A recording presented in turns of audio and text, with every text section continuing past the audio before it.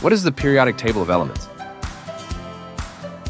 So, everything around us is made up of different elements.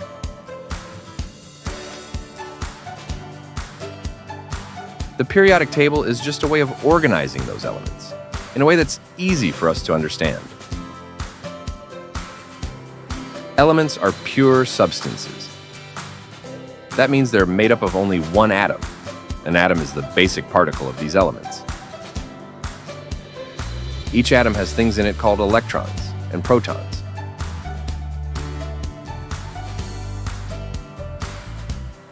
On the periodic table, we see each element has a number in the top left corner.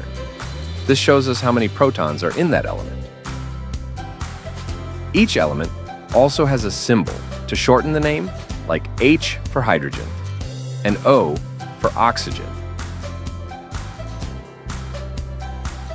Now, the table is split into rows and columns. The rows are better known as periods, and they show elements with the same number of electron shells. Electron shells are those rings that you see outside of an atom when you look at a picture. They're what hold the electrons.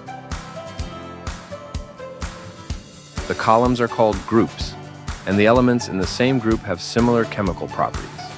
For example, the elements in the first group, like lithium, sodium, and potassium, are all metals and share similar behavior.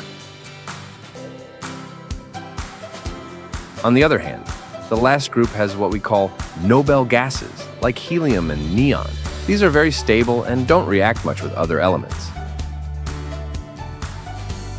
Scientists use the periodic table to predict how elements will behave in chemical reactions.